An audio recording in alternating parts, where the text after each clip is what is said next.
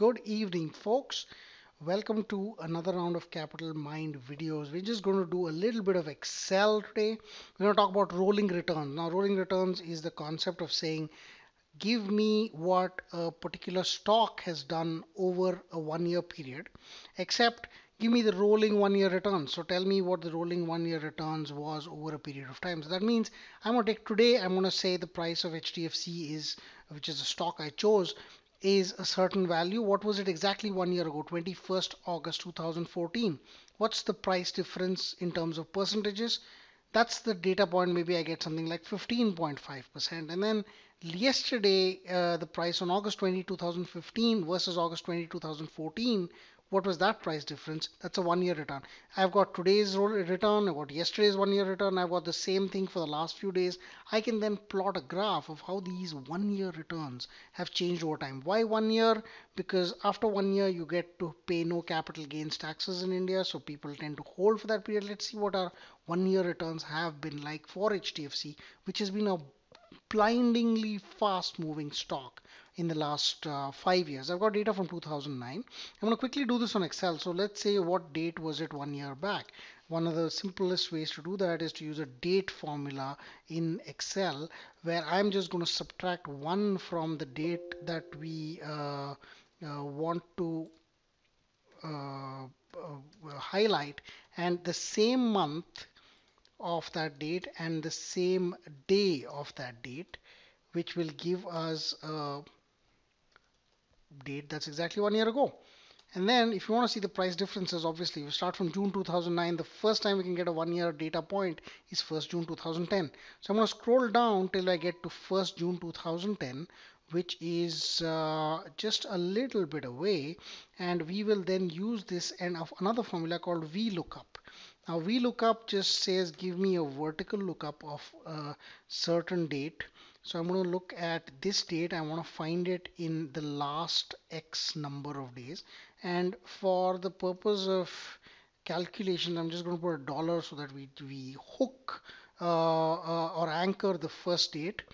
And then we've got something called this column, and the column here is a simple thing. It's a C and I here. I've hidden some cells in the middle, so between C and I would be the seventh column.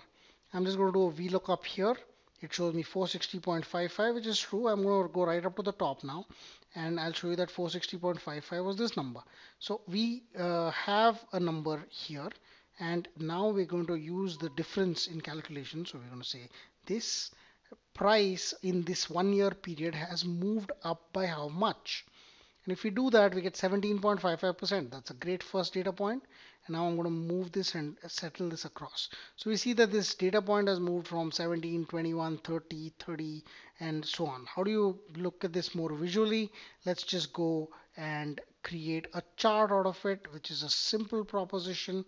We still have to do a little bit of niceness to make sure that we can make it look slightly more decent than this.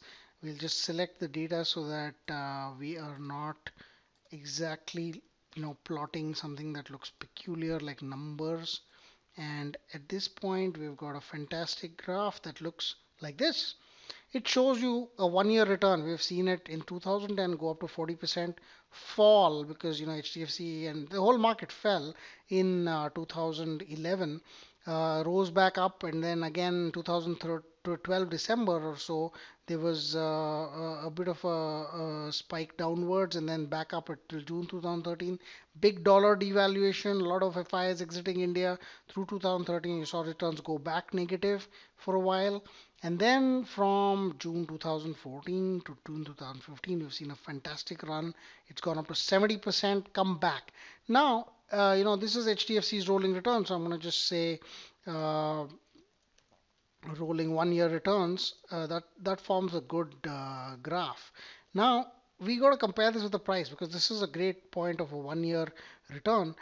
But we also need a price at the same time. So I'm going to just take the price graph and draw it separately. So the same thing that we go do, but just show it as a price graph. And this time let's beautify the axes so that it's not looking so bad. 500 and 1400, will give us a fairly good range. Same thing, one on top of the other, looks much better. And all we have to do now is to change the database so that we can use the same row dates for the same range, and we should just now eliminate the dates and we will be at a much better point in terms of visual analysis of HDFC's 1 year return.